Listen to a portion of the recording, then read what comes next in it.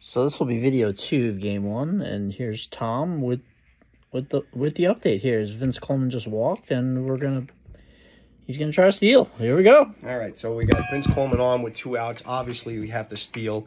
Also, with Coleman getting on, we are 1 base runner away from getting Clemens fatigued. He is almost fatigued right now. Paul's staying with him at the moment, but let's see what kind of jump Coleman can get. For any of the fans out there, we made new charts for this kind of stuff, so it is what it is. All right, so Coleman, last time was picked off, by the way. Not good. And look, he's got a suicide lead here, if anybody can see the board. All right, so let's see. We got an excellent hold. Can you see Coleman, the board? Not really. All right, excellent hold. Coleman. Sorry, guys. We got to work on these camera angles. Coleman attempting to steal. Let's see what happens.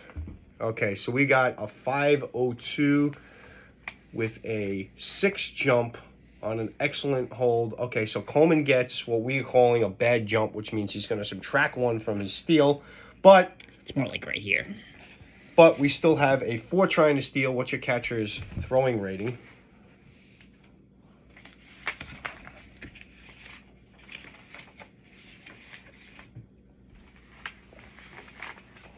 -3? Your catcher's a -3? That's insane. No. TH? Yeah. Gedman's that good, huh? Damn, dude. Wow. All right, so this is becoming a chore now. It's not good. Not good. And I can't find a stealing chart, so I don't know what the heck happened to it. We may have to wing it.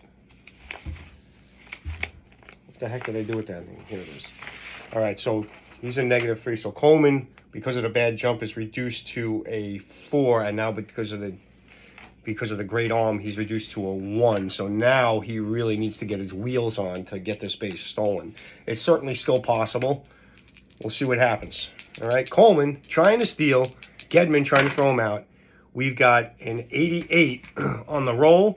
And so this is a 1 trying to steal. And the high rolls are the stolen bases. And so that's a stolen base. Coleman gets in there ahead of the throw. We have a stolen base.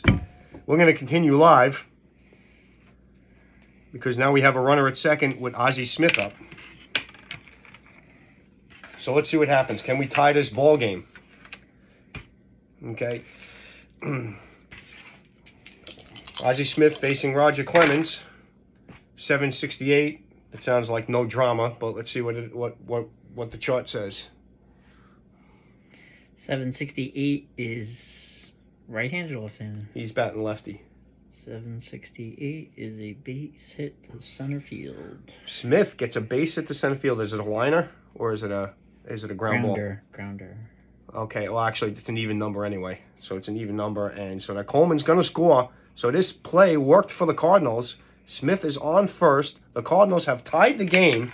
We might as well stay live with this. Because of Gedman's great arm, we're not going to try and steal with Ozzie. We're just going to hope that Willie. I'm warming up Girardi and Stewart. Yep, and we have now fatigued. Clemens, so he's going to have to use his fatigue rating for the rest of the game that he stays in. So let's see what happens. McGee up. McGee with a 342 against the righty still. 342, and McGee strikes out in a clutch situation.